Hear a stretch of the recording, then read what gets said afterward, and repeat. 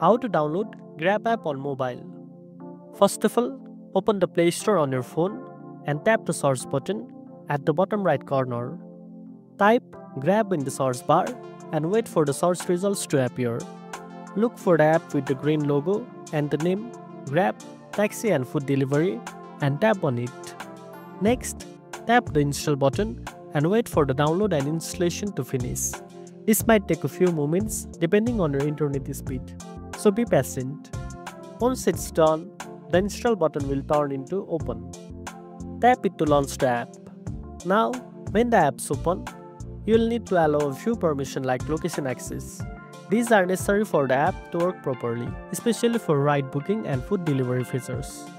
After that, you'll see the sign up or login screen. If you don't already have an account, tap sign up. After that, you'll see the sign up and login in this screen.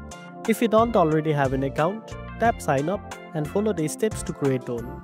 If you already have an account, tap login, enter your registered phone number or email and complete the verification process. Once your account is set up, you'll land on the home screen. From there, you can book rides, order food, send parcels or use any other service Grab offers. And that's it. Now you know how to download Grab app on mobile. If you found this video helpful, don't forget to like, share and subscribe for more tech tips. Thanks for watching and I'll see you in the next one.